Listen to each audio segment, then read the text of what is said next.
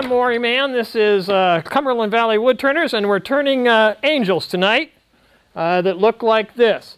If it looks a little tough, it's how many of you have ever turned a handle? How many of you have turned a bowl? This is a handle and a bowl put together. All right? The directions in the 2004 article by Nick Cook are good, but not complete. What I'm using is ash tonight. These are baseball bats, blanks, that I got out of Warren County a long time ago, and I've got a whole bunch of them. So I made them out of ash. So the first thing we're going to do is we're going to do it. There's an echo. Yeah. All right. Echo's gone? Yeah. Anyway, so we're going to. You're right. So anyways, first thing we're going to do, we're going to put it on and turn between centers. Everybody knows how to do that. You got a live center, a dead center, and we're going to turn it. Now, some of this takes some time to do, and so we're going to simulate some of this to save some steps and some time. But one of the first things we need to do is to put a tenon on the end of this once it's round. But the tenon needs to be a dovetail tenon, because you got this long wobbly thing that we're going to turn around and put in a chuck. So the way that I do the tenon is that I cut it down a little bit with my parting tool, and then I use a skew to get it to indent. You know, everybody know what a dovetail tenon is? Okay. A regular flat tenon won't hold very well when you're doing something this long, because it's just going to be held on one end. So we turn that. Oh. So we turn that, and then we just go in here and make sure that it's got a good tenon on it. Then we take that off. We put our chuck on.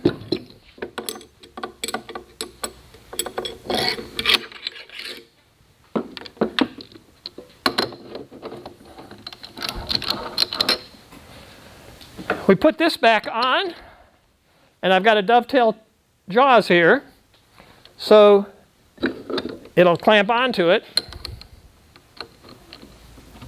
And we're going to be taking stuff on and off our lathe a long time. Now, what we need to do now is to put a recess in the bottom of it. Okay? Because we're going to have to use that later on. So we've got and that recess needs to be a dovetail recess also. So I'm going to use carbide tools tonight. I still love my regular tools, and I love sharpening them because I know how to do that. It took me years to learn how to do it. But for demonstration purposes tonight, I decided to do this. Carbides come in square, round, and pointed. So what we do is we take our square one. Yeah, that's the one that's on the bottom of it. And we go in here with this, and we are in our recess, and then we go back again to our skew and go back in here and make that a dovetail and recess in the bottom. So that's because we're going to need that later on. Now, this is our angel's body. Nice body. So what I'm going to do is I'm going to draw a line here about 1.5 inches down from the top of the tenon. You all following along? As soon as there's a question, jump up. Okay? So this is,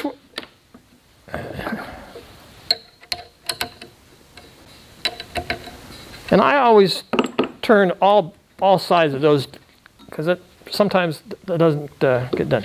Now we go back in here with our parting tool, and if you'll excuse me, but I always wear this no matter what.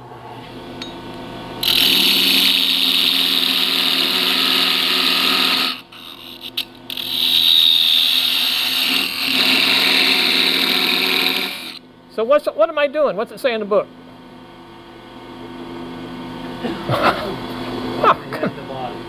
I'm gonna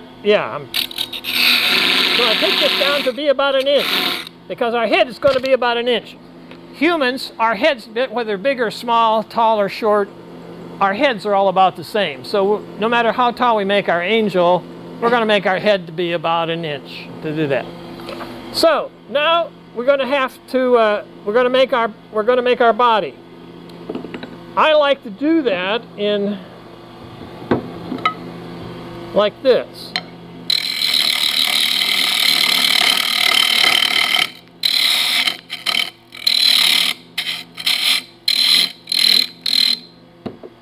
Make some steps here.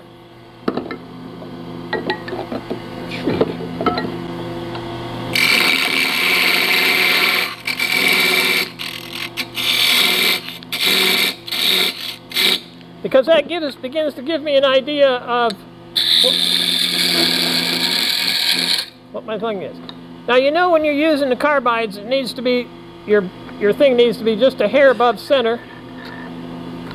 Your hair needs to be a hair above center so that it's down at an angle a little bit like this, because it is a scraper.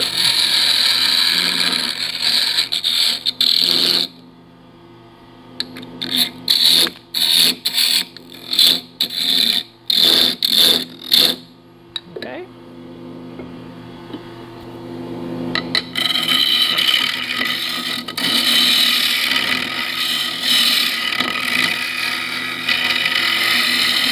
If you're wondering what speed I do everything at 2,000 RPMs. It doesn't make any difference what I'm doing, whether I'm sanding, cutting, whatever. I do everything at 2,000 RPMs.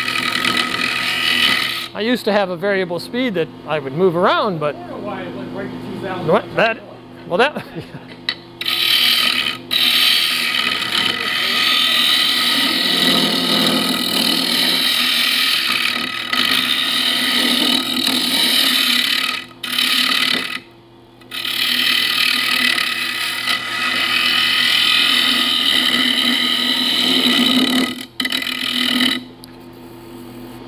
Now, I screwed this up a little bit.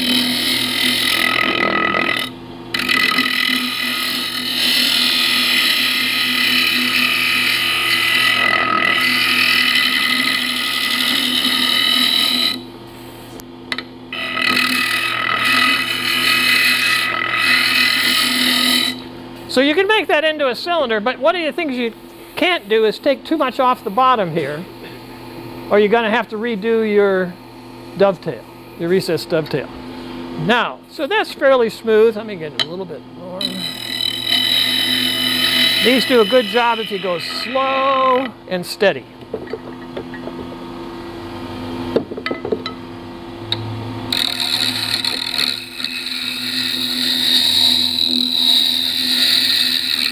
Okay, now, just to show Joe that I really listened to what he said, I do, at this point, I do the wax. This is a wax that has, it's a sanding paste that has diatomaceous earth in it. It has beeswax and a little olive oil, mineral oil. And I've used this, and it just does a fantastic job. And what you do is you just put it on like this. I'm not going to sand tonight because we really don't sand during these demonstrations. But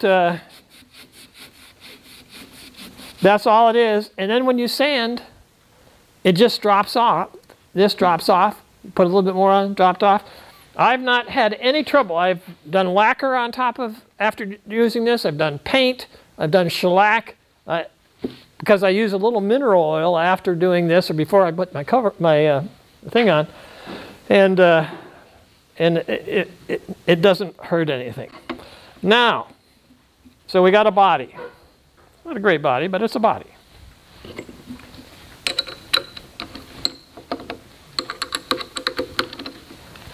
Now, we had to put that dovetail on there, didn't we?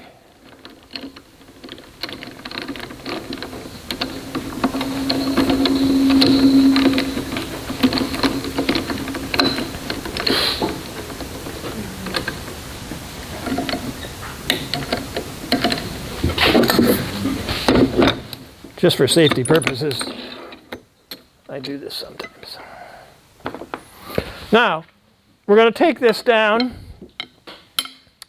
and You got your keys sticking in. keep me straight.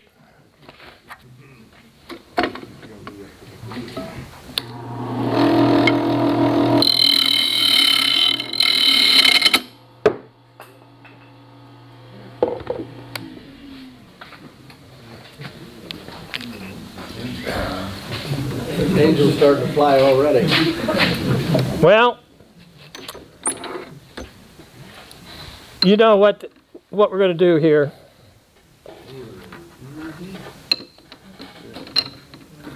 We're going to back up.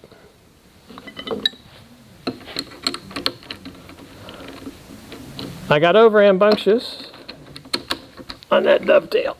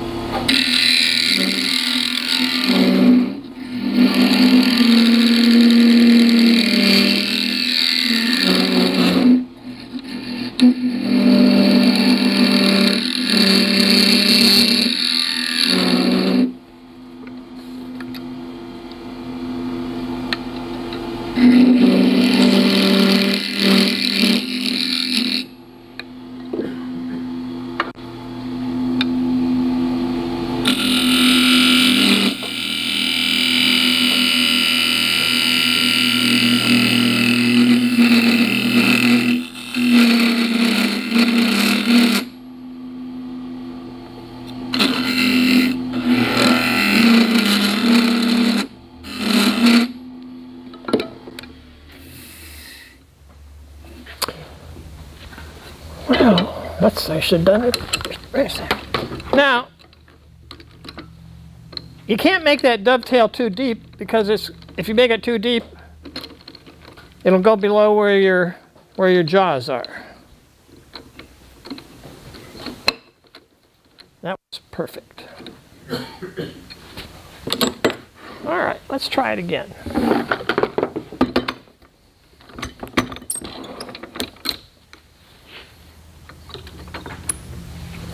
So what I'm going to do is take this down to about 1 inch, and this is going to be the halo up here. So you can either do the halo as this point, or you can put one on afterwards, some other kind of way.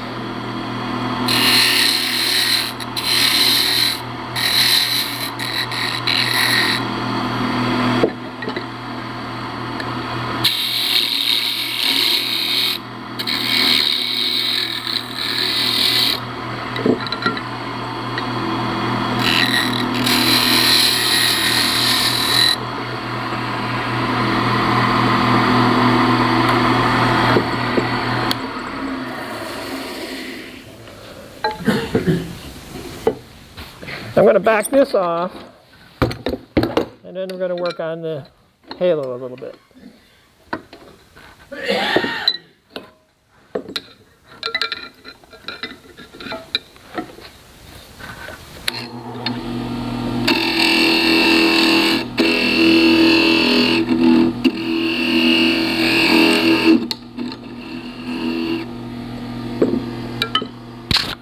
I like to make a little indentation here so that you know the halo is sort of separate from her head.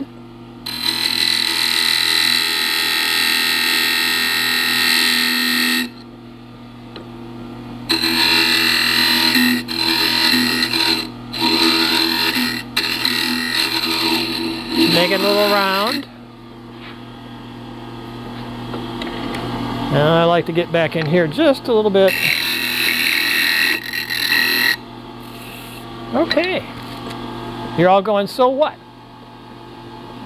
So what? It's just spindle turning, right? Well, that's the easy part. Now we're going to make the wings. Questions at this point? This is good for ash and maple are pretty good for this, and poplar.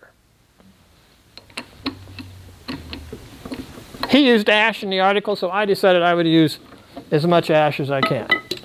And so then also you've got that good bottom there, so it'll stand up when you go. So we're going to see about that. So now we're going to do the wing. And the wing took me a little while to figure out what the best way to do that with.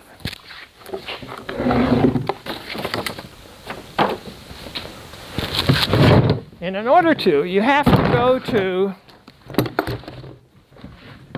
my little box of tricks. Okay? So, what we need to do, you know, we start out with a blank like this, you know, and it says there what size the holes are. The holes aren't that important in terms of them being the exact what I did. I think the directions said 3/4, 1 1/8. I didn't. I went down to John's and we did that, and then I got my drill press, and so mine are mostly 3/4 by 1, or it could be bigger. Whatever you want to do on that. Just one has to be bigger than the other, and you have to put those in from the edge. So, and it's also good. You can see you need to draw a line through the center of your thing, and then measure in from that line as to where to put them, and then halfway through that line, put a dot, because you're going to have to drill a little hole there. So we're going to drill a hole in here to put it on a screw chuck. How many of you use screw chucks? All right. So I'm going to pass this around. This is one that I made. Some of them, they come with, big ones come with your lathe. But one of the things you can do is, if it's too long for something like this, is to put a little spacer on it and do that. So if you're interested in that, and again, that should have a dovetail on it, but that one doesn't. So anyways, so what I'm going to do is mount this on a screw chuck. Voila!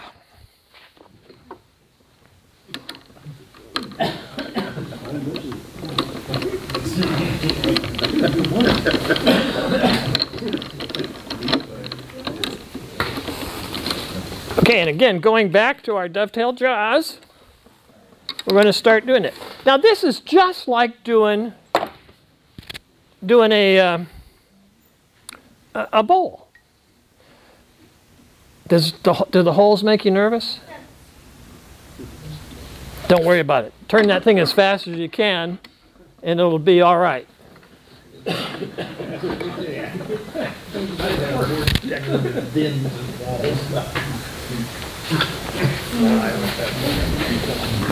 But saying that, I still put my helmet on.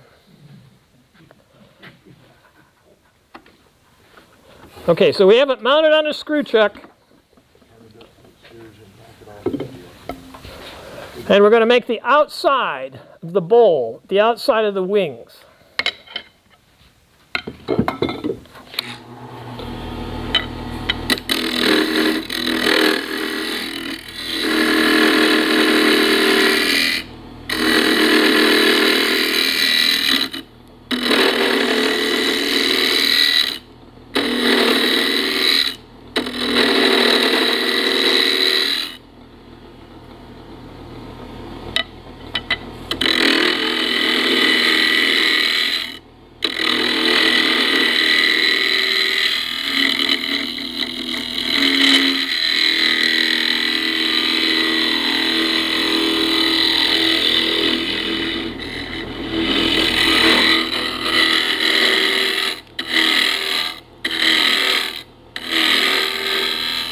And remember, you're an artist when you do this, so the shape of the wings is up to you. And who knows what an angel's wings look like.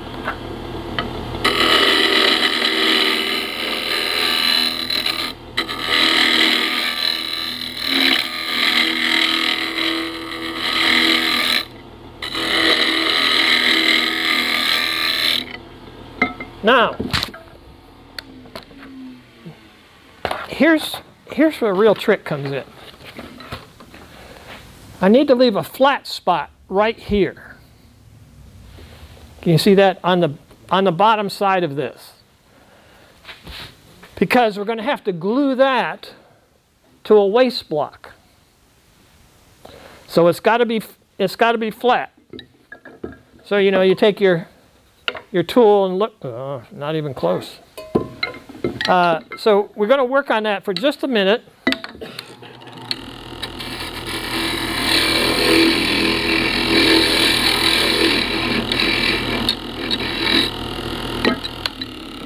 And I want to leave a little dimple there so that I know where the center is.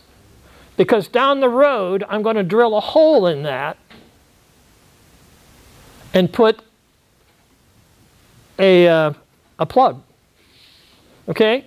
Now, so what I've done here is I've sort of defined a little flat area.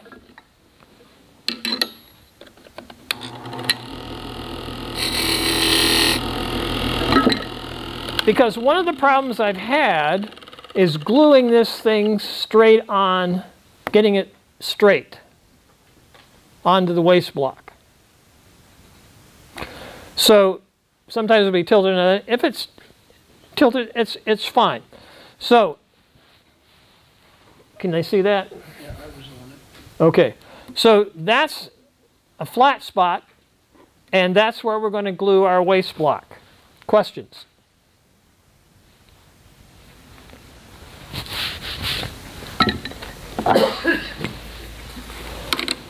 So, now I'm going to get a little CA glue, or I'm going to use white glue with paper, and I'm going to glue this to my waste block. Actually did two of them. I thought I'd just pass this one around so you can see. This one is glued. You know how you glue with that? You put one piece of paper on one side, another piece of paper on the other side, and newspaper, and then put your glue in there, and it's easier to take apart. So we magically now have our bowl attached to a waste block. The waste blocks should be maple or poplar. They need to be good solid pieces. Now you notice I put 1 on this. That's because I use this waste block over and over again. And the way that I got this waste block it would start out, like this. And I turned this down so that it would be the same diameter as that circle I put on the bottom. Okay? Your jaws aren't all the same on your... there's variations, see, no matter how good you are. So I mark that number 1, so I know that goes with the number 1 jaw, because I'm going to use this over and over again until it gets too small.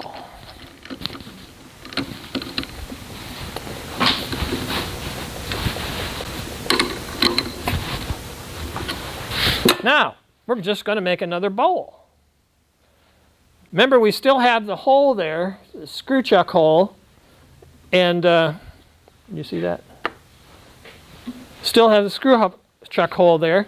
So now we're going to go in and make ourselves the inside of a bowl.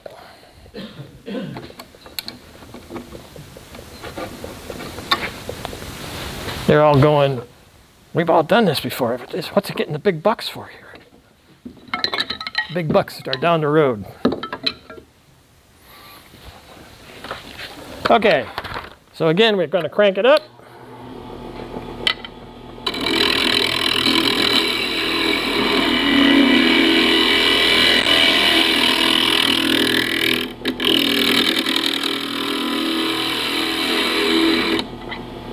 If you look closely, you notice that this isn't on straight.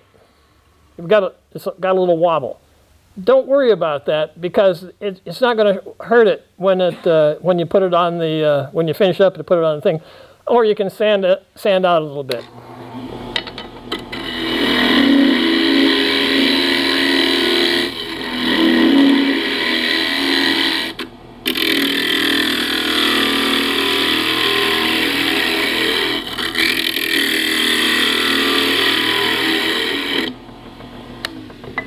Now, how many remember, a number of years ago I did, or last year, how to do a thin-walled bowl. And that's what we're doing here again, is making a thin-walled bowl. So we're going to start with the edge and make it as thin as we can, leave it, and then move on in farther. So it's all just it is, a thin-walled bowl.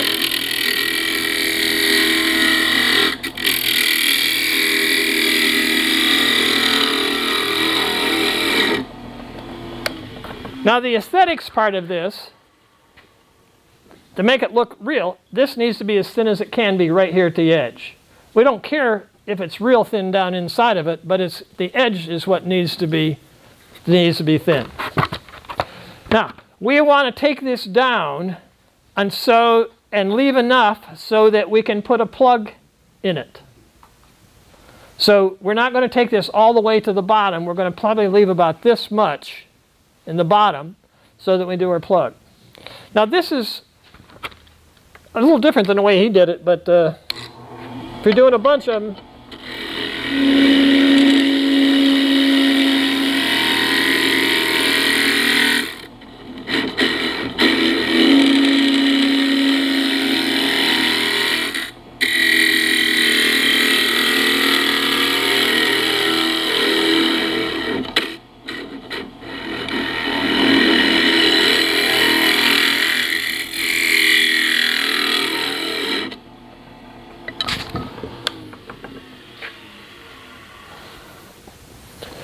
you can tell by looking through your hole here how thick, how much space you have left.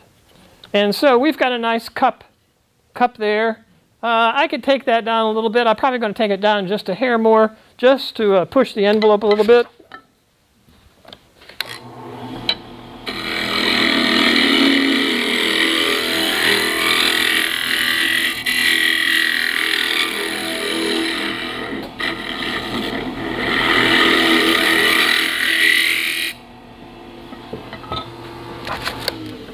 Now, here's the difference between the way Nick Cook did it and the way that I've wound up doing it. Nick Cook wants you to go into this and put a tenon on the bottom of it. Okay? Like that. I had a whole lot of trouble getting that to be a 3/8 or a 1/4. And sometimes it would break off, and I would have to go do anything anyways. It takes a lot of fussing around to get that in there. So what I'm recommending, and it's in the notes later on, is that you just turn this off, and we're going to put a plug in that, and we're going to put a plug in the face. But anyways, if you want to try that, use your parting tool to take it into the edge there, and whatever. So if you're going to make a lot of them, I think the best thing to do is to cut this down. Now what we would do here is with our parting tool.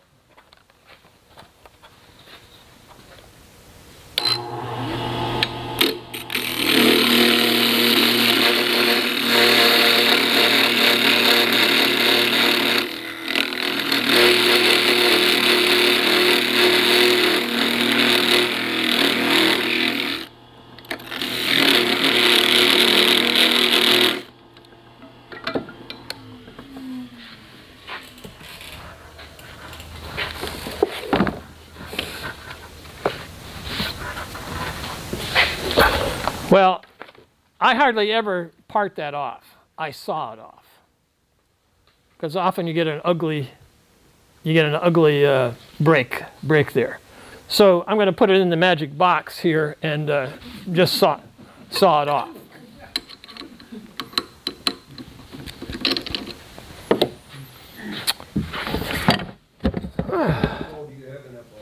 Pardon? What kind of saw is it in that box? That's one of those little very fine, you know. Small, you can't see it. I wonder where it is. Anyways, so what we wind up with then, well, is a nice thing like that. Then what I do is I take this and drill a hole up. Well, I have some dowels, and I have a 3/8 inch dowel, and I cut a little piece about this long. And I go in here and lay it on a bunch of towels so that it doesn't roll around. If you look in the thing there, I put it on a bag of diatomaceous earth just to show Joe that I'm big into this sort of stuff. So anyways, so we want to draw that hole at a bit of an angle. Okay? And I use spur bits for that so it doesn't do that. So we need to sort of then look and see where that would go, and we drilled it right in there like that. And then we've already drilled a hole, a similar hole in the back of the thing, and we're going to insert just a little thing like that, put a little CA glue on it, and look! Ta-da. Ta-da! Huh? That one must have come off more than once. He's also short. Yeah. Chased that one around the shop a few times, did you? No, I made them different sizes.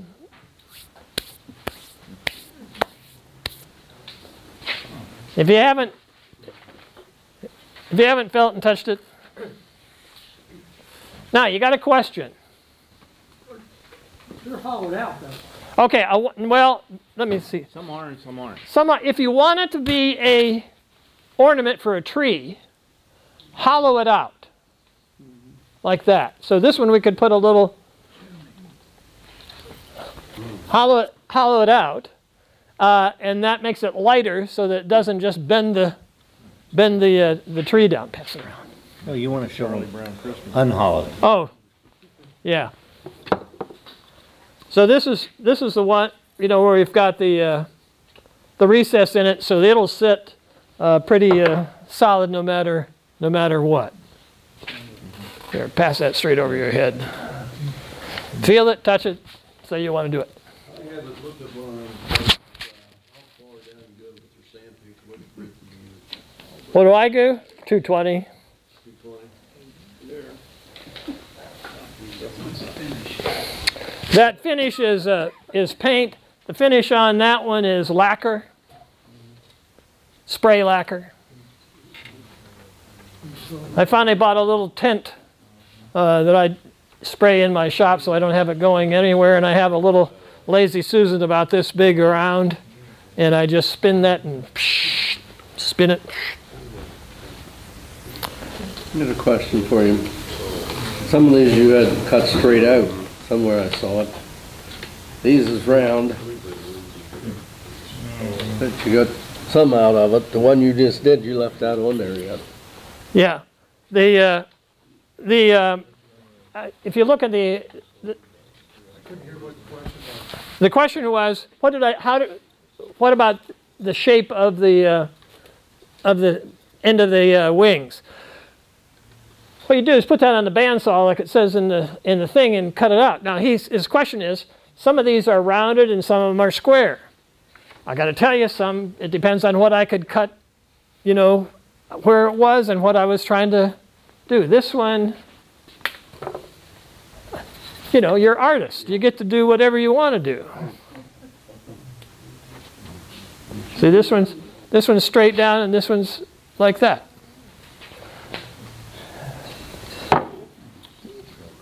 These are painted because that's the way I wanted them, and because the ash that I got for the wings had a lot of bugs in it, and so there were holes and stuff that I had to patch. But I sort of like that as a nice display. And I'll be selling this at a charity event supporting one of our charities in town come in a week or two. Questions? I tell you, the hardest part for me was how to figure out what he was doing with that nub. And if you look on the front of the thing there, I said that nub has drove me to the brink to try to figure out what to do. I've done some of them like that, but I figured it's just faster to put the little doll in the end of it. Yeah, I'd agree with you. Just fussing around. Okay. Drilling that hole, just remember when you're drilling that hole to put it on the screw check, you're drilling that hole that matches the shank, not the outside of not the screw threads. I've made that mistake before, because then it doesn't fit. All right, thank you so much.